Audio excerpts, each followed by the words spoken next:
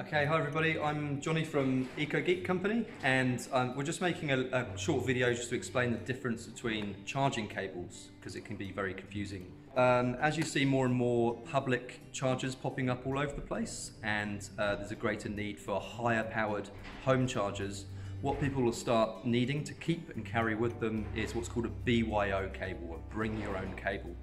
The reason why a lot of stations are socket based and you have to bring your own cable is because there's a wide variety of EVs out in the marketplace, and some of them use different connectors. So rather than having one station for one type of EV, it's better to have a station that's a socket and then you bring your own cable that's meant for your car. So we'll talk through, because there's basically pretty much only two types of cable. So one of the most common types of cable, particularly here in New Zealand and America, is this one. Now this is called a type 1 cable. So you'll see at one end, this is looks like a flower. This end is called a type 2. This is the end that will go into the electric vehicle charger, which will be wall mounted or be a freestanding charger. So that's the bit you plug in to get the power.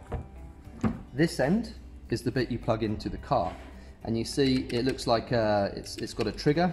It looks a bit like a gun. And you plug that in. So it's got this little locking mechanism, and I think it looks a bit like a Star Wars droid. There's a little face there, but that's one way to tell what's called a Type 1 connector, also lovingly known as a J1772. This is really common in American EVs. It's an American standard, and it's common in Japanese EVs. So you'll see it there quite a bit. So very common, and that's the cable you would need to have in your car if you're using, say, a Nissan Leaf or anything like that which has a Type 1 socket. That's the one you want to carry with you, and that means you can access a wider range of public chargers and also plug into your home's charging station if you have a formal hardwired station. So next up we have what's called a Type 2 cable. Now this is common for becoming common for, say, Teslas, so the Model 3 Tesla, and for European EVs. One end, it's a type 2 male, and at the front end, it's a Type 2 female. This is the end that will plug into the car. It can carry a higher voltage and a higher level of power than a Type 1. It looks like a flower, is probably the best way I can describe it in terms of what it looks like. And you can get this in two versions. So one version is designed to deliver 32 amps. It's called a single phase one, which is fine for the majority of EVs.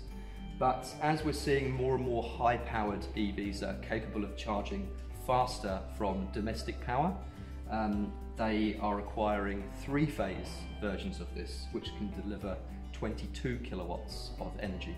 This particular one here is a three-phase, and you can tell it's a really thick cable because there's three power cables inside, therefore it's thicker.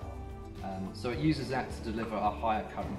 This is becoming the most common standard for EVs. Most new EVs are coming off the production line with a Type 2 socket, because it means they can charge faster from AC power.